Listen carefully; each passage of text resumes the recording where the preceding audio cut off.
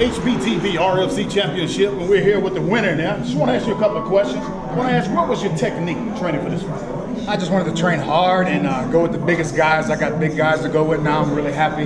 Got a strong camp. You look very well trained. What about your opponent?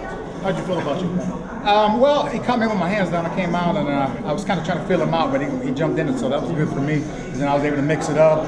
He tried a little kick. I took him down, and he kicked like a girl. You know? All right. As you have, they say he's kicked like a girl. One other question. What is your future plan? I just want to keep improving, keep training hard, and see where it goes from here. I definitely want to move up and be a strong force to reckon with. Right here, as we have the TV, let everyone know who you are. Oh, I'm not the boogeyman. I'm the pork chop, baby. The pork chop. Get it right. Puerto Rican sensation. All right. As you have it, we have the Puerto Rican sensation, pork chop champion, RFC. HBTV, you have it right here. Thank you.